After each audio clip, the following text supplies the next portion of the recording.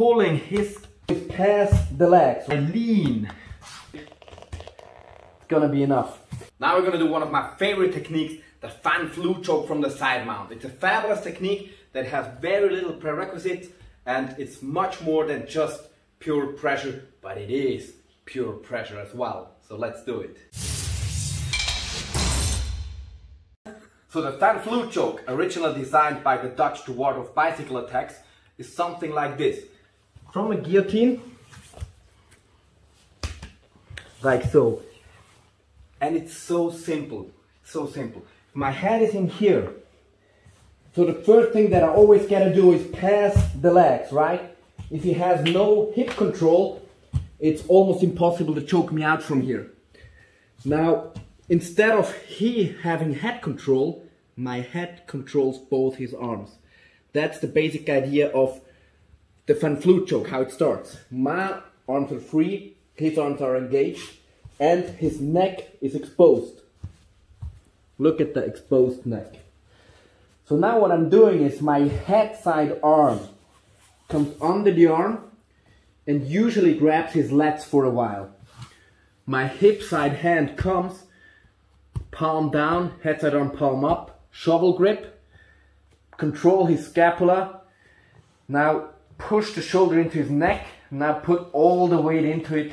It's gonna be enough. So again, I'm in guillotine, I passed the legs already. Grab, close, hold, push. Again, grab, close, hold, shoulder forward into his neck, right? And I roll my weight behind my shoulder. So my pressure goes this way, right? And my hip needs to be straight behind the pressure. There's no use if my hip stays here and I'm pushing against his jaw. It might be uncomfortable, but he will not tap. So I lean and I push. And even though I'm leaning, I do not fear his bridge because I'm holding onto his shoulder.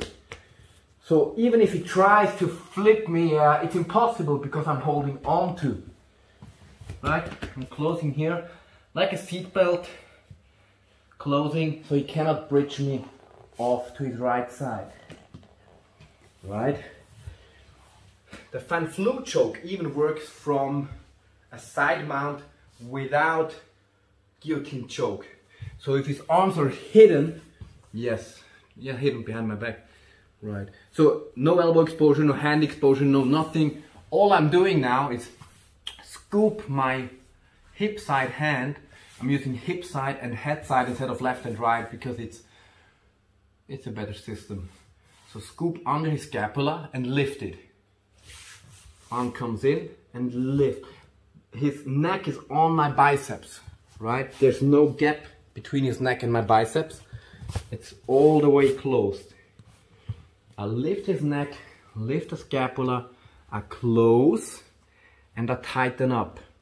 And now I push my shoulder across his neck, straight across his neck. Angle is very important. If the angle is into his jaw, again, it's uncomfortable, but no reason for a tap. I need to choke him. So I grab, and now I push my shoulder towards my left hand. Up, and close.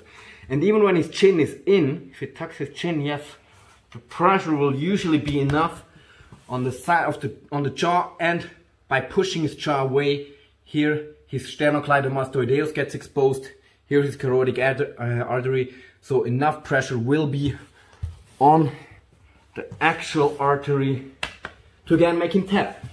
And one more important detail, so I scoop his shoulder, scoop his scapula here to stop him, to take away his ability to bridge me, right? But also it increases my pressure, because if I just push in with my weight, that's far off enough. I'm very light, approximately 30 kilograms or so, so it's not enough. But I can pull with all the strength I have, about as much as a gorilla. So I can hold here and pull, right? So I bring my weight into position, and now I'm activating my left biceps, my head side biceps, right? And then I'm pulling his scapula by retracting my shoulder blade.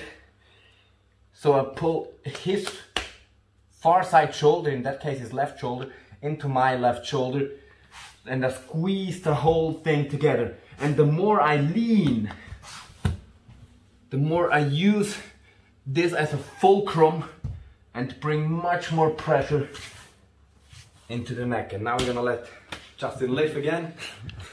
So that's how you do a fan flue choke, famous technique. And that, my friend, is how you do a fan flue choke. Make sure to always be as tight as possible and apply pressure not only by leaning into it, but by using your body as a fulcrum and holding really tight. If you like it, drop a comment, subscribe to the channel to see more videos, and see you next time.